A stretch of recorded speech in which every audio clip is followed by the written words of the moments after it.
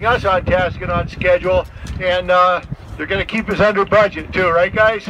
Okay. and like I say, it's just been great. So, who do I have next on the program? Paul.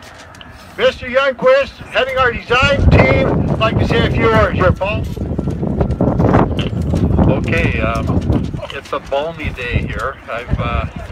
I remember when I was snowmobiling from Tower, Minnesota to the North Shore, it was minus 47, so that was kind of a cool day. But good thing the sun is out.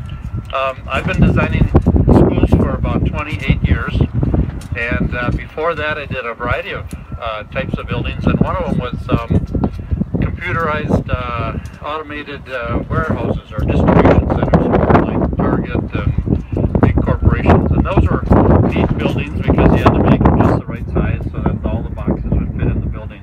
But my point is that none of that is anywhere near as neat as it is to get to design a place where teachers work with young learners, and you create the kind of environments that they need to have. Years ago, we used designing a school meant you just put a big long corridor and you put a bunch of classrooms on each side of the corridor, but that's not the way it is anymore. Kids, I think we're just trying to maximize the opportunity for kids to learn, and doing that means that you give different environments, you give different settings.